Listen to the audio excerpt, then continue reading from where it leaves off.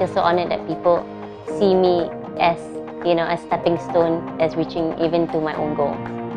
Probably setting up our own first homegrown F&B concept, Dotties. Just a lot of passion and hard work. And so when I'm even working, I don't really feel like I am working. I would say very minimalist and timeless, and it's all about proportion. Whatever I wear is whatever I really feel comfortable with.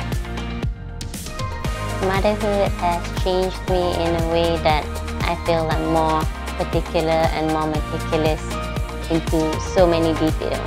At the end of the day, to just be their friend will be the closest way to learn and also teach. Success for me would probably be a nice balance of work, health, and happiness, personal happiness and growth.